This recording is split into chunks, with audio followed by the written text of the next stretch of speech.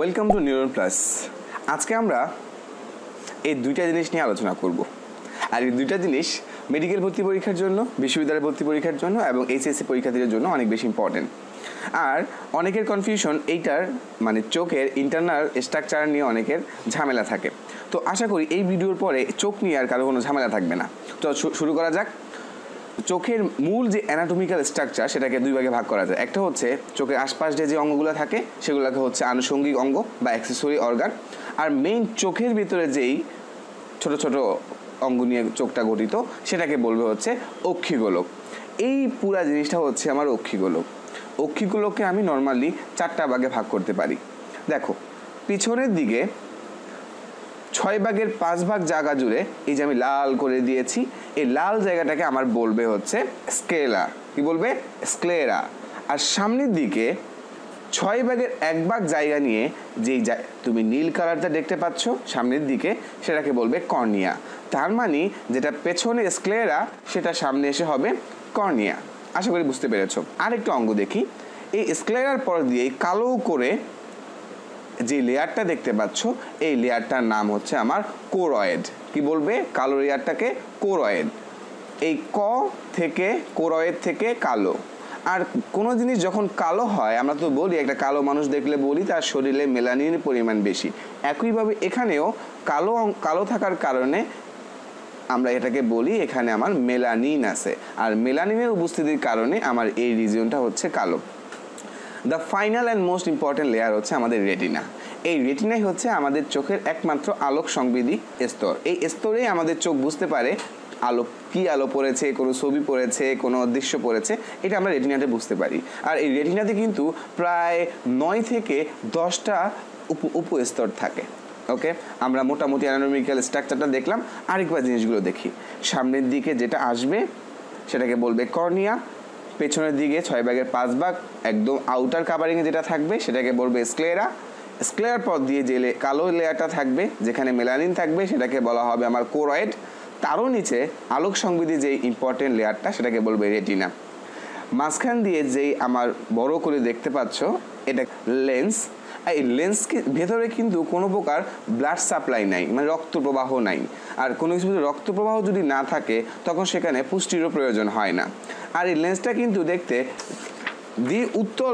দ্বি অবতল না হয়ে লেন্সটা দ্বি উত্তল হওয়ার মেইন কারণ হচ্ছে, দেখো এই সাইডটাও আমার উত্তল, এই সাইডটাও উত্তল।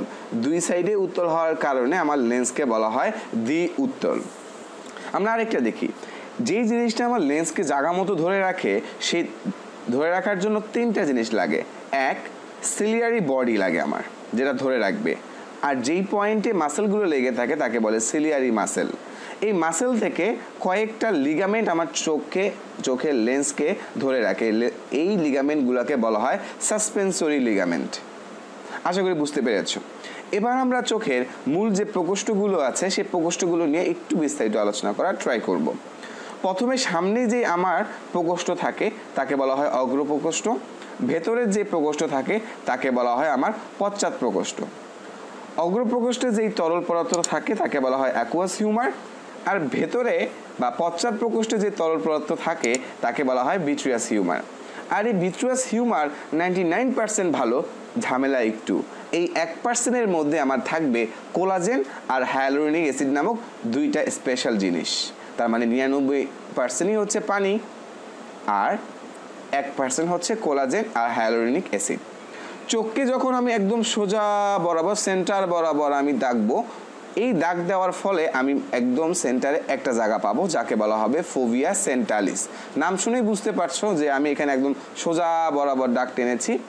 এই ফোভিয়া সেন্টালিসের সবচেয়ে বেশি পরিমাণ, মানে রেটিনার ভেতরে সবচেয়ে বেশি পরিমাণ আলো গৃহীত হয়। আরেকটা রিজিয়ন আছে যেটাকে বলা হয় ব্লাইন্ড স্পট, এটাকে বাংলায় বলে অন্ধবিন্দু। এটাও আমার রেটিনার ভিতরে অবস্থিত।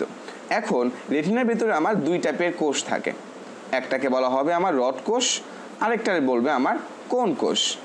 এখন এই কোন কোষ নর্মালি আমার 3 টাইপের কালারকে শো করতে পারে। এটাকে মনে রাখার জন্য আমি আমার আরেকটা ভিডিওতে শেয়ার করেছিলাম যে আসল দিয়ে মনে রাখার জন্য। আমাদের মূল যেই মৌলিক রঙগুলো আছে সেই মৌলিক রঙগুলো মনে রাখার জন্য আসমানি, সবুজ অ্যান্ড লাল। আসমানি বলতে আমরা নর্মালি নীলকে ডিনোট করি, প্রায় নীলের মতো। এরপরে আমরা একটু প্রত্যেকটার মোস্ট ইম্পর্টেন্ট একটা একটা করে ফিচার দেখি। লাইক একটু কর্নিয়াতে দেখি। সামনে আমার কর্নিয়া, এই যে রিজিয়নটা অলরেডি তোমাদের যে অঙ্গগুলোকে চিনিয়ে ফেলেছি। সামনে যে রিজিয়ন সেটা হচ্ছে আমার কর্নিয়া। এই কর্নিয়াতে আমার কোনো প্রকার রক্ত সরবরাহ নেই, আর এই কর্নিয়াকে সাপোর্ট দেওয়ার জন্য থাকে, এই যে দেখো আমি নীল করে বাড়তি দিয়েছি, এটাকে বলা হয় কনজাংটিভা। এই কনজাংটিভাটা বাইরে ধুলাবালি থেকে আমাদের চোখকে রক্ষা করবে। আর এই কর্নিয়ার পেছন দিয়ে এই রিজিয়নে যে আমার তরল পদার্থটা সেটাকে বলে অ্যাকুয়াস হিউমার। এই অ্যাকুয়াস হিউমার আমার আরেকটা কাজে হেল্প করে, সেটা হচ্ছে লেন্সের সংকোচন ও প্রসারণের জন্য সে আমাকে হেল্প করবে। এখন উজ্জ্বল আলো আর অনুজ্জ্বল আলো, সেই ক্ষেত্রে যখন আমি সূর্যের দিকে তাকাবো তখন দেখবা যে আমার চোখের ভেতরের এই জায়গাটা, আমি জিনিসটাকে একটু আলাদা আঁকি, তুমি ইজিলি বুঝতে পারবা।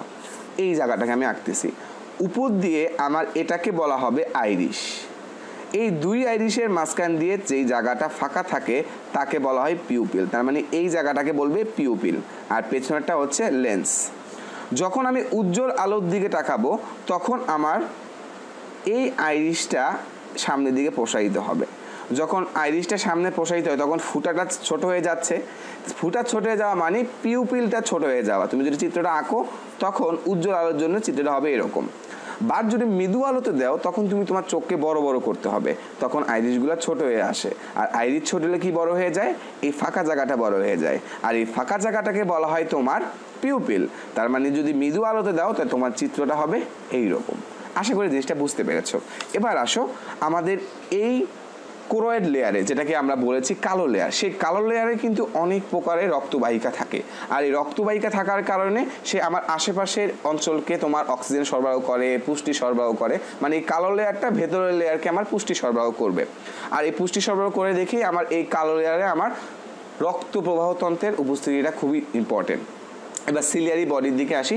আমাদের যে সিলিয়ারি বডিটা, এই যে দেখতে পাচ্ছ সিলিয়ারি বডি, ওর কিন্তু স্পেশাল যে ফাংশন আছে। 1 নম্বর ফাংশন হচ্ছে সে এই আইরিশ আর কোরয়েডের সংযোগস্থলে মূলত সে থাকবে। এর থেকে সে একটা স্পেশাল জিনিস উৎপন্ন করবে যেটা আমার চোখের ব্যালেন্সের জন্য দরকারি, যেটাকে বলা হয় অ্যাকুয়াস হিউমার। এবং যে থাকে অগ্র যেই প্রকোষ্ঠ থাকে সেই অগ্র প্রকোষ্ঠে, এটাকে বলা হয় পশ্চাৎ প্রকোষ্ঠ, এটাকে বলা হবে অগ্র প্রকোষ্ঠ। এবার রেটিনাতে আসো। রেটিনাতে আমি অলরেডি বলেছি যে 9 থেকে 10টা আমার উপস্তর থাকে। আর যেহেতু এটা একমাত্র আমার আলোক সংবেদী অঙ্গ এবং এখানে মাঝখানে যেটা থাকবে সেটাকে বললে ফোভিয়া সেন্টালিস। আর এই অন্ধবিন্দুতে আমার যেখানে আমি এই ব্লাইন্ড স্পটটা দেখো, এই সব জায়গায় জুড়েই কিন্তু আমার রড আর কোন কোষ থাকে। কেবলমাত্র এই ব্লাইন্ড স্পটে কোনো প্রকার রড আর কোন কোষ থাকে না। আর রড আর কোন কোষকে যদি তুমি স্পেশালি ডিফারেন্সিয়েট করতে চাও, প্রত্যেক পরীক্ষার জন্য কিন্তু এটা ভেরি ভেরি ইম্পর্টেন্ট যে রড কোষ দেখতে কেমন, কোন কোষ দেখতে কেমন। দেখো আমি আমার স্টুডেন্টদের জন্য এই শিটে যে জিনিসটা আলাদা করে দিয়েছি, যেমন কোন কোষটা দেখতে হবে আমার কোন আকৃতির, আর রড কোষটা দেখতে আমার লম্বাটে। কোন কোষের ভিতরে আমার যে প্রোটিনটা থাকবে সেটাকে বলা হবে আয়োডোপসিন, আর রড কোষে যে প্রোটিনটা থাকবে সেটাকে বলবে রডোপসিন। মানুষের চোখের ভেতরে কোন কোষের সংখ্যা হচ্ছে 70 লক্ষ, আর রড কোষের সংখ্যা হচ্ছে 12.5 কোটি। আরেকটা জিনিস তুমি মনে রাখতে পারো যে উজ্জ্বল আলোতে যদি তুমি ভালো করে দেখতে হয় তখন তোমাকে কি কোন কোষ হেল্প করবে নাকি রড কোষ হেল্প করবে? উজ্জ্বল আলোতে হচ্ছে আমার কোন কোষ, অনুজ্জ্বল আলোতে হচ্ছে রড কোষ। এটাকে এভাবে মনে রাখো। ধরো তুমি অন্ধকারে একটা রডের সাথে ধাক্কা খেলা, তুমি কি দিনের বেলা রডের সাথে ধাক্কা খাও নর্মালি সচেতনভাবে? না, তুমি রাত্রেবেলা অন্ধকারে ধাক্কা খাও। তার মানে রডে ধাক্কা খেয়েছো কখন? রাত্রের বেলা। রাত্রে আলো কেমন থাকে? অনুজ্জ্বল বা কম থাকে। সেটাই হচ্ছে আমার রডের কাজ। এবার আসো আমাদের যে প্রকোষ্ঠগুলো আছে সেই প্রকোষ্ঠগুলো কোথা থেকে শুরু হয় আর কোথায় শেষ হয় সেটা দেখি। আমার যে এখানে যে রিজিয়নটা আছে, যে প্রকোষ্ঠ যেটাকে অগ্র প্রকোষ্ঠ বলে, অগ্র প্রকোষ্ঠ শুরু হয় এই আমার কর্নিয়া থেকে শুরু করে লেন্স পর্যন্ত। এই জায়গাটাকে আবার দুইটা ভাগে ভাগ করা হয়েছে। ধরো এটা একটা কর্নিয়া, এটা আমার আইরিশ, এখানে আমার লেন্স। এখান থেকে এই পর্যন্ত একটা অংশ, এখান থেকে এই পর্যন্ত একটা অংশ। তার মানে অগ্র প্রকোষ্ঠকে আমরা আরও দুইটা ভাগে ভাগ করতে পারি, যেটাকে বলে প্রথম প্রকোষ্ঠ আর এটাকে বলবে দ্বিতীয় প্রকোষ্ঠ। তাহলে এবার বলো তো তৃতীয় প্রকোষ্ঠ কোনটা হবে? এক্স্যাক্টলি, তৃতীয় প্রকোষ্ঠ হবে যেটাকে আমরা পশ্চাৎ প্রকোষ্ঠ হিসেবে ধরেছিলাম, আর যার ভিতরে থাকে কি এই ভিট্রিয়াস হিউমার, যে 99% ভালো। ওকে, এবার আমরা দেখি চোখের আর বাড়তি কোন অঙ্গটা আছে, যে অঙ্গটা আমাদের চোখকে কোনো কিছু দেখার জন্য হেল্প করে। এই আনুষঙ্গিক অঙ্গগুলোর ভিতরে আছে চোখের গ্রন্থিগুলো, আর এই চোখের গ্রন্থিগুলোকে নর্মালি মেইন যে 4টা ভাগে ভাগ করে সেটা হচ্ছে চোখের অশ্রু গ্রন্থি, ল্যাক্রিমাল গ্রন্থি, মেবুমিয়ান গ্রন্থি অ্যান্ড হার্ডেরিয়ান গ্রন্থি। চোখের মাংসপেশিকে নড়াচড়া করার জন্য আমার আরও প্রায় 6টার মতো হচ্ছে আমার মাসেল লাগে। এই 6টা মাসেলের মধ্যে 4টা হচ্ছে আমার ডাইরেক্ট মাসেল থাকবে, আর অবলিক মাসেল থাকবে 2টা। যে মেইন 4টা মাসেল সেটা হচ্ছে superior rectus muscle, inferior rectus, lateral rectus, medial rectus, এবং স্পেশাল 2টা superior oblique and inferior oblique. এখন প্রশ্ন করতে পারো ভাইয়া এগুলার কাজ কি? সুপিরিয়র রেকটাসের কাজ হচ্ছে তুমি যখন উপরের দিকে তাকাতে চাবা, ওকে, এই যে উপর তাকিয়ে আছে, তো উপরের দিকে তাকাতে চাবা তখন যে মাসেলটা হেল্প করবে তাকে বলা হবে সুপিরিয়র রেকটাস মাসেল। তুমি যখন নিচের দিকে তাকাবা, ইনফিরিয়র দিকে তাকাবা, তখন যে মাসেলটা তোমাকে হেল্প করবে তাকে বলবে ইনফিরিয়র রেকটাস। তুমি যদি একটু দূরের দিকে তাকাতে চাও তখন যে মাসেলটা তোমাকে হেল্প করবে সেটা হচ্ছে ল্যাটারাল রেকটাস। আর তুমি যদি চোখের ভেতরের দিকে মানে ভেতরের দিকে তাকাতে চাও, মানে এটা যদি এদিকে তাকায় তখন সেটাকে বলে মিডিয়াল রেকটাস। আর সুপিরিয়র অবলিক আর ইনফিরিয়র অবলিক আড়াআড়িভাবে তাকানোর জন্য ইউজ হয়ে থাকে। এখন এখান দিয়ে চোখ যে তোমার জিনিসটা দেখলো সেটা আমার মাথায় ব্রেনে নিয়ে যাইতে হবে। নেওয়ার জন্য যে সিস্টেমটা আমার কাজ করে সেটা হচ্ছে অপটিক নার্ভ দিয়ে চলে যায়। ওকে, এই সিস্টেমে আমার একটা বস্তুকে, একটা সস্থির বস্তুকে, সচিত্র বস্তুকে খুব ইজিলি আমরা দৃষ্টিগোচর করতে পারি। আশা করি চোখ রিলেটেড মোস্ট ইম্পর্টেন্ট অংশগুলো তোমাদের সাথে শেয়ার করার ফলে তোমাদের এই নিয়ে আর কোনো সমস্যা নেই। নেক্সট ভিডিওতে আমরা আমাদের কানের ইন্টারনাল অ্যানাটমিক্যাল গঠনগুলো দেখার ট্রাই করব, এবং সেই গঠনে আমরা বোঝার ট্রাই করব যে কানের এক্সটার্নাল যে ফাংশনগুলো সেগুলো আমার জন্য কতটা জরুরি।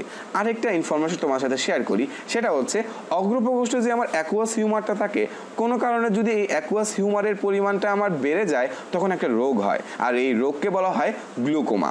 আর নর্মালি আমার চোখের ভেতরের এই জায়গাটা প্রায় দখল করে আসে 80%, আর সামনের জায়গাটা দখল করে আছে মাত্র 20%। ওকে, এখন থেকে চোখ নিয়ে আশা করি আর কোনো তোমার সমস্যা নেই। And as always, thanks for watching.